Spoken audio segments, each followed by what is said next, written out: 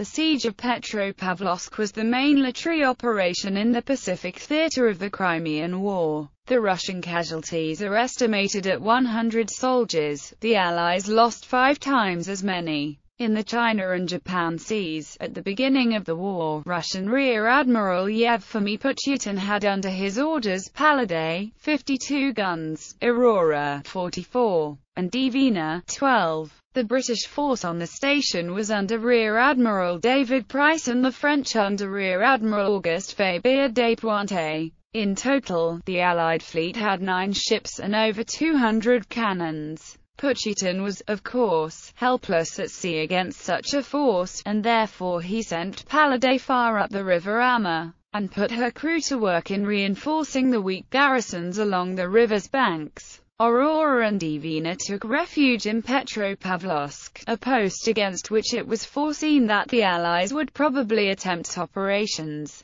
Price and Faber Despointes, after having detached Amphitrite, Artemis, and Trincomalee to cruise for the protection of trade off the coast of California, went in search of the Russians, and, on the 18th of August, sighted the shores of Kamchatka. The siege started on the 18th of August 1854, when an Allied squadron of 3 British and French frigates, 1 corvette, 1 brig and 1 steamship cast anchor in the Avisha Bay. The Allied forces far outnumbered the Russians. The sole Russian heavy ship, frigate Aurora, was anchored behind a sandspit topped by a shore battery. The 52-gun Pallade was by then on the Amur, out of harm's way. The Allied force, commanded by Rear Admirals Faber Despointes and Price, advanced to bombard Petropavlovsk on the 20th of August 1854. They had some 218 cannons at their disposal, as compared to 67 cannons available to the defenders of Kamchatka's main city under Vasily Zavorko. Almost immediately, Price went below decks and shot himself, either on purpose or by accident.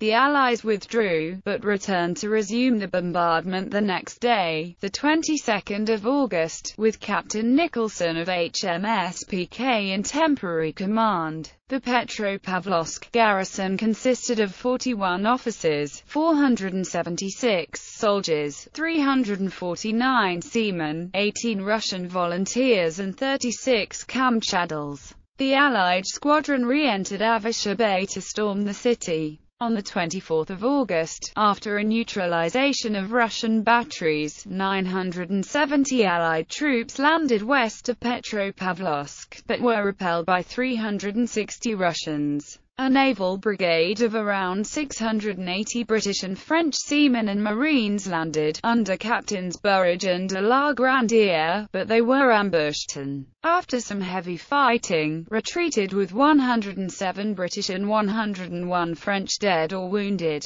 The commanding officer of a landing party was killed. The Russians captured a British flag, 7 officers' swords and a quantity of firearms, swords, and bayonets. The Allies withdrew, although President and Virago managed to capture the Russian Anadis, a small schooner, and the 10-gun transport Sitka on the 28th of September 1854. The Allies left Petropavlovsk to the Russians until April 1855, when Nikolai Mouraviev, aware of the insufficiency of troops and weapons to repel another attack on the city, had the Petropavlovsk garrison evacuated under the cover of snow. The Allied fleet retreated to the colony of Vancouver Island, where Esquimalt Harbor was used for repairs, an event which led to a strong British presence there and led to investment in a graving dock at that location, which has since evolved into CFB. Esquimalt. Allied fleet.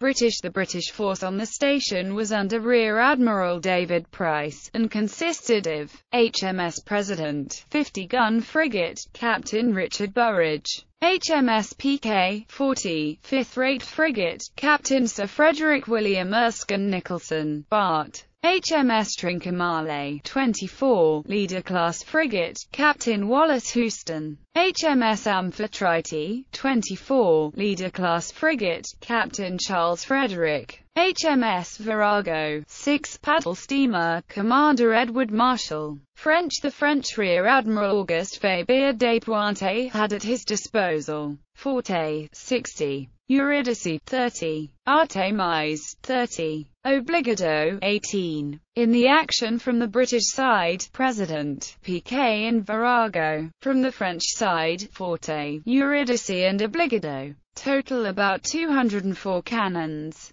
A map of the Franco-British attack on Petropavlovsk in 1854. The Russian frigate Pallade, HMS President, built to the plans of the American US President. The British flag captured in battle on 24 August 1854.